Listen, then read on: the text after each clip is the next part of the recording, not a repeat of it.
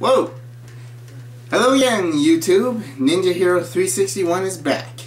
Today marks the third day of December. And as we all know, this is the time of the year where things are coming down to the wire. College, work, and I don't know. Anyway, I am excited. I cannot wait for the winter holidays. Well, one, I get the whole entire rest of the month until after finals to play games and be myself. And two, it's the vacation after finals. So today I'm going to be talking about some of the PlayStation 2 games I have, which are good, which are awesome, which are good, and which are bad. I don't think I really have any games that suck, unless you count the Spyro Into the Dragonfly game for GameCube. Now that one was bad. I mean, really bad. And hold on a second.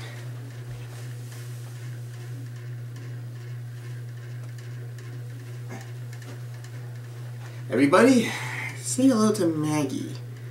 She is a really fat cat, and Maggie.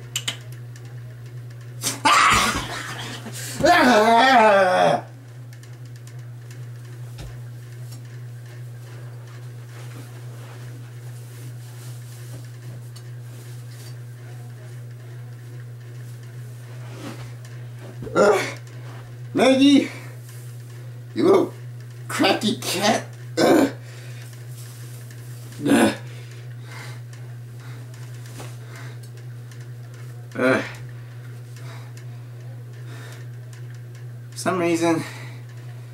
For some reason she likes to attack me.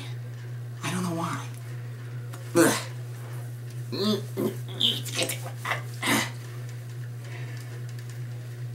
But anyway, if all of a sudden you hear any dum dum dum dum dum, that's gonna be her pawing against the door. Noisy cat. And if any of you are old 80s cartoon fanatics, you'll recognize that little remark from the old Dark Waters cartoon. I don't think they ever really. I think, if I remember correctly, it ended on a massive cliffhanger, just like Mega Man Legends 2. But anyway, back to the games. Now, I think the perfect example for right now would be the Mega Man X games. 1 second.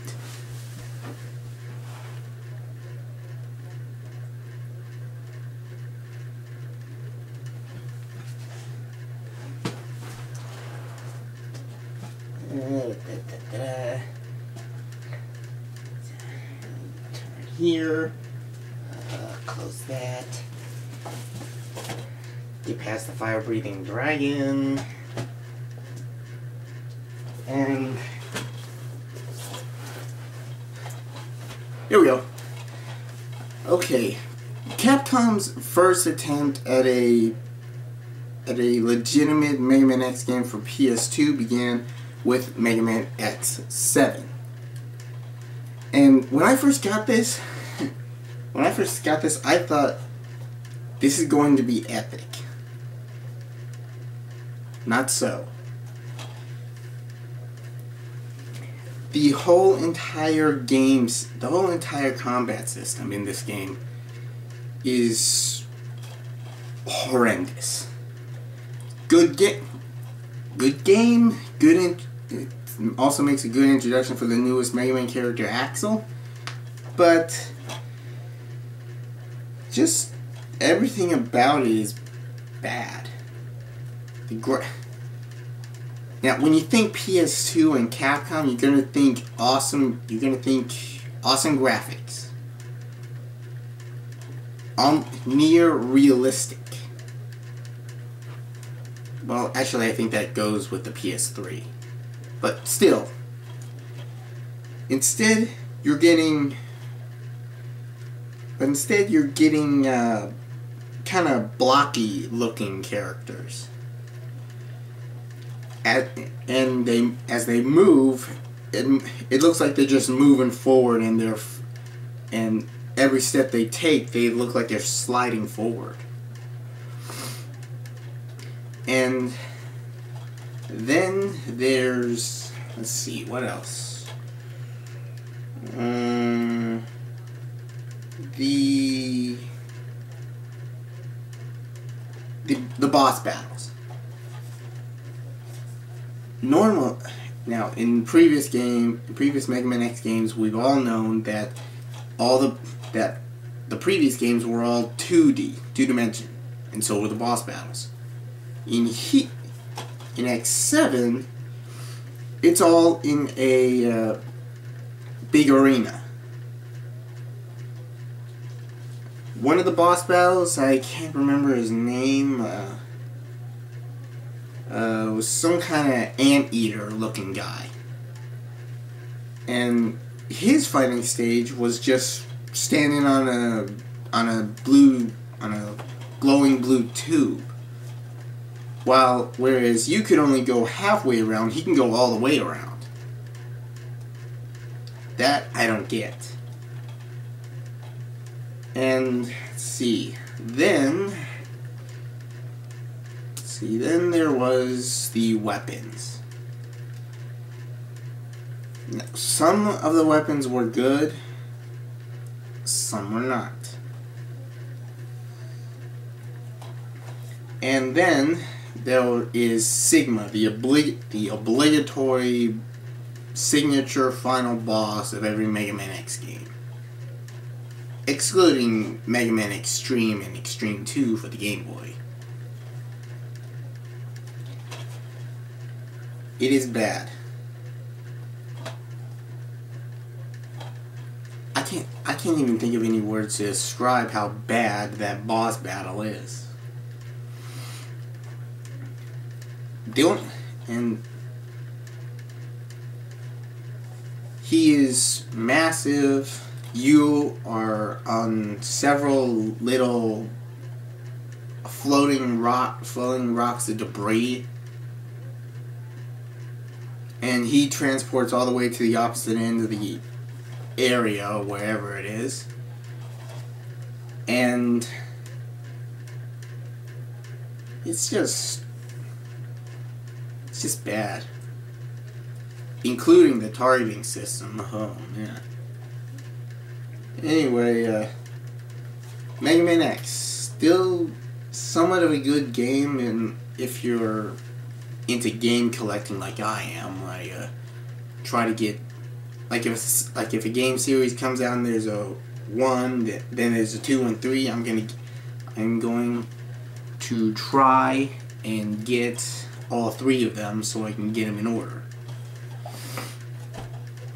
And yeah, if you can tell, I'm kind of sniffling, like sinuses and all. Sorry. And now, Capcom finally stepped it up with Mega Man X8. This is how Mega Man X7 should have been. Pretty much only X has gotten a little redesign. And has little redesigning, and just a second, let me adjust the camera. See, good. Anyway, Mega Man X is how, like I said, X8 should have been how X7 should have been. X8 is how X7 should have been.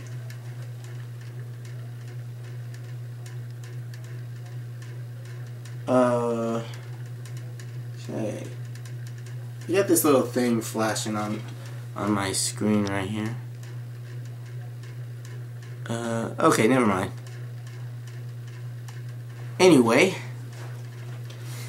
X8, everything is revamped. Graphics are amazing. The weapons are far better, including the new armor, the neutral, Icarus, and let's see, what was the other one? Okay, neutral, Hermes. I think it was Icarus. Yeah, Icarus armor. I think. Whatever, I can check it. I can check later. Anyway, everything is, it's all the stages are all in 2D, but the graphics are in 3D. And everybody has revamped moves. The problems that X8 had, that X7 had, are non-existent. Plus, the music. The music is awesome, even for the regular boss battles. The story. Now, as the story in the game goes, this is pretty much Capcom. This is pretty much like Sigma's last hurrah, as his trashed head is smashed by the guy you're trying to save, Lumine, who turns out to be the real baddie, who turns out to be the real culprit behind everything. Now, the one thing about this game that makes it one of my top favorite Mega Man X games, the Lumine, the final battle music of Lumine's final form. It is just absolutely epic. And okay, my camera is giving me some funky signal on there, so I guess I'm probably going to have to cut this video a little short. I'm not going to be here this weekend. I'm going off somewhere, some scout related thing. But as soon as I figure out what this little flashing symbol is, and I only got 1 minute left on here, I will get back to recording. And hopefully over the weekend, over the Christmas holidays, I might be able to get a recorder and put some games on YouTube. But anyway, this is Ninja Hero 361, and I'll see you all another time. Sayonara.